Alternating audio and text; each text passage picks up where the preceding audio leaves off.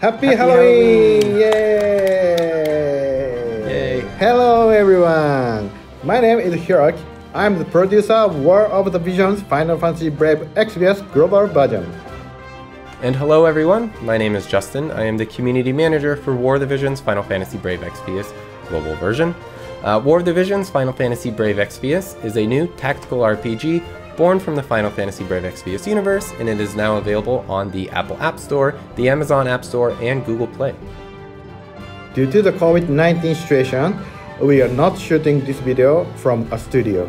We are recording this video remotely. Yep, and in this video, we'll be talking about the all-new units being released and some other things, so we hope everybody out there will enjoy. By the way, Hiroki, that is an interesting costume that you're wearing today. It's quite different from the scary one that you were wearing last year. Yeah, that's right, yeah. So many people said that was scary, so I tried something cute this time. Well, I think it looks a lot cuter this time around. Thank you. You look nice too, Justin. Thank you very much. Hopefully players know what my outfit is. But let's get started.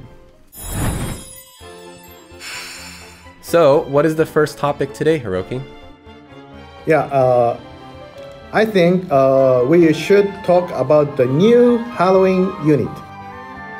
Alright, sure. Now, let's start by going over a new seasonal unit, Frederika Halloween. She is an Earth-type UR unit with a cost of 90. Among units that specialize in evasion, Frederika Halloween boasts top-class physical attack capabilities.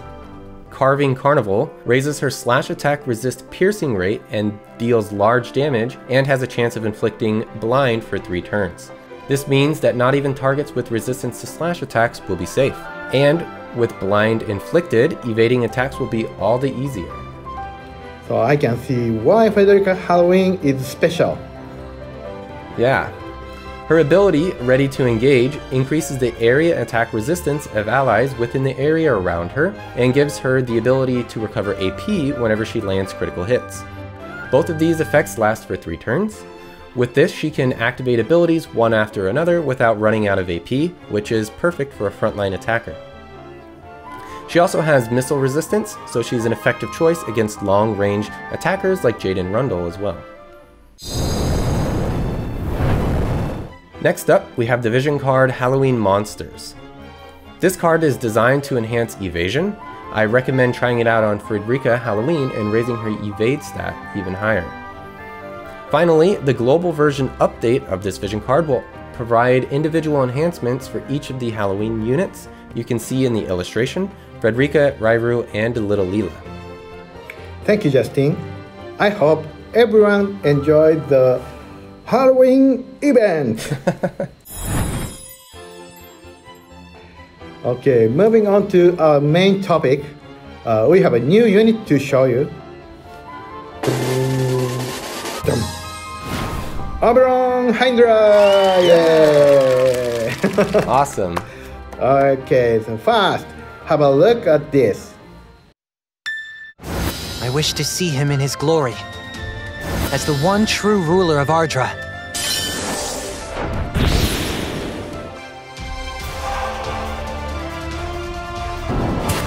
The dragon's spear pierces the heavens. With all my might, this is where you fall. Lights of the world. My side is it. Behold, the dragon's might.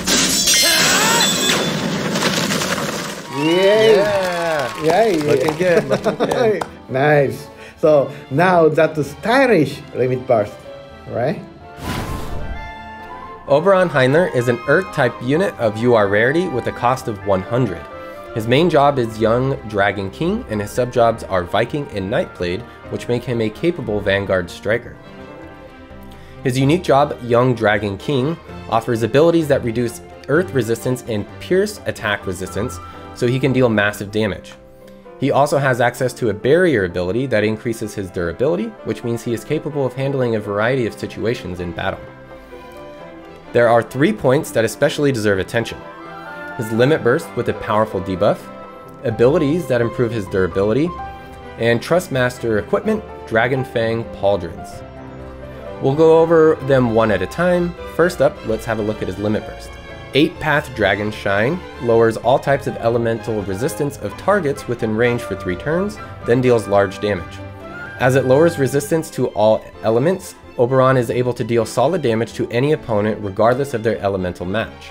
The limit burst also has good range, making it quite powerful overall. Next, let's look at Oberon's abilities that increase his durability. His ability, Purple Dragon's Providence, raises the critical evasion rate and area attack resistance of allies within the area around him for 3 turns. Purple Dragon's Shield creates a barrier on him that reduces physical and magical damage for up to 3 hits. With these abilities, Oberon is not only a hard hitter, but also a unit who can endure both physical and magical attacks. He also uses pierce attacks, which means he can be quite effective against units with a lower pierce resistance, such as Helena Black-Robed Witch.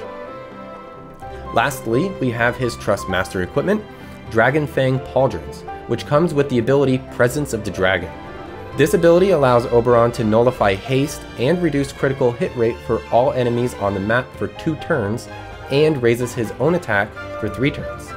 So if you're up against time mages that can apply haste, such as Gilgamesh or Lemure, you'll find this ability very helpful. No haste for the entire map? That's amazing. And if you put Oberon in a party with Frederika Halloween, the unit we mentioned earlier, you can do a real number on your enemy's resistances. You have Oberon's Limit Burst, which reduces all elemental resistances, and Frederika Halloween's Trustmaster equipment ability Sneaky Snuggles, which debuffs unit attack resistance. Combine them and your party can dish out huge damage. Oberon and Frederika Halloween both have missile resistance, so they also make for a good matchup against missile units like Jaden Rundle and the regular UR Frederika. Oberon is very strong unit, so I hope everyone can get their hand on him and try him out in battle. Okay, next, we would like to introduce the story event in the name of Hope. Justin, please explain. With pleasure. This story is about Lycaros and Fennis scheming to take down the small but allegedly impenetrable nation of Farm, both with their own objective in mind. There's also a mystery girl in the story you'll want to keep an eye out for. Among the rewards you can acquire from this event are elemental spear crafting recipes. This weapon raises the damage of pierce attacks and earth attacks, making it a perfect fit for the unit we just talked about, Oberon Heindler. This weapon is not to be missed out on. We've also got a raid event to talk about that's starting on November 10th. Get ready for the Aigaon raid. Since Aigaon's element is lightning, having Oberon in your party will make life a lot easier. In this raid you can obtain Azure Dragon Armor crafting recipes. The Azure Dragon Armor is a fantastic item that bestows Berserk resistance and Charm resistance, so definitely try equipping it to Oberon as well. Aigaon is tough, but you can get the crafting recipe if you all work together. I hope you will enjoy the story and raid event. On to the next section, the Q&A corner! Yay! My favorite part. In this section, we will answer questions from you, the viewers, that were left in the comments section of our show. So let's get to it. Here is the first question. Any plans about a hard quest list for vision card shards like the unit one we already have? Okay. The answer is yes. We hope to add in during November, so please wait just a little longer. Alright, thank you. That is excellent news. I know people are going to be very happy for that. I'm really looking forward to this being added. So let's go on to the next question here. Why don't the men of War the Visions, FFBE, get to celebrate summer? Okay, that is good question.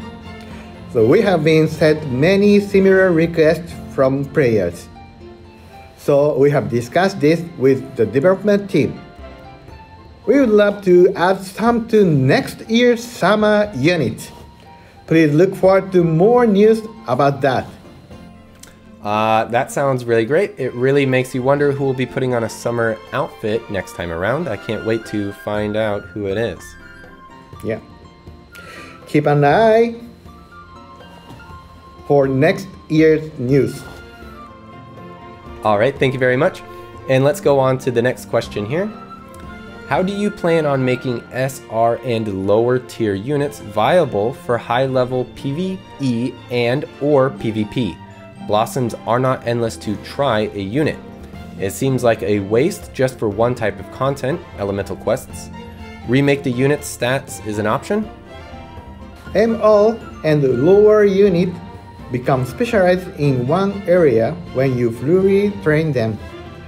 So they can be useful in PvE and PvP activities. They can also play an effective role in cost-restricted formation. That's right. So, for example, the Time Mage Phoebe, when fully enhanced, her ability Quicken becomes easier to use in various situations. We'd love to see you all trying out different units. I also hold the War of the Visions FFBE community stream with Justin and friends every month on Twitch, and play friendly matches with the viewers. It would be cool to see some of you add SR units and others to your parties when you participate. We are not considering remaking unit stats for the unit mentioned at the moment. But there is a chance that some units will be released at the UR unit, like with Zazan the Unkillable. I bet it would be pretty fun to do something like last time, where we had a character poll to ask players' opinions. We could maybe decide on which unit to upgrade based on feedback or something like that. Of course, if any of you have recommendations for which MR or lower units would be good candidates to train, please do share them in the comments, those units' names, and how everyone can make the most of their strengths. Thanks to everyone for posting such great questions. If anybody else has any questions, please post them in the comments section with the hashtag WOTVQA.